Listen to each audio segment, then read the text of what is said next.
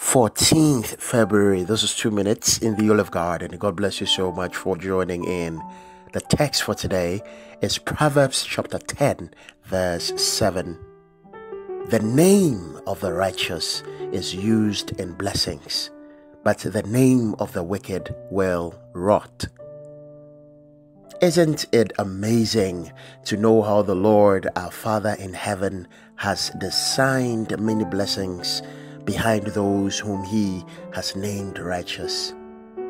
God has a limitless array of blessings He distributes to mankind. Various blessings which come in different shapes, sizes, intensities, and dimensions. Hear the good news. God does not only reward and bless the righteous, He uses their names in the blessings. For Elisha to perform his first miracle, he had to mention the name of Elijah in his declaration by saying, "Where is the Lord, the God of Elijah?"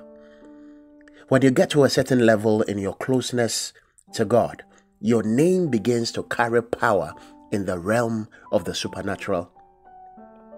You are officially recognized as a powerful force before even heavenly hosts.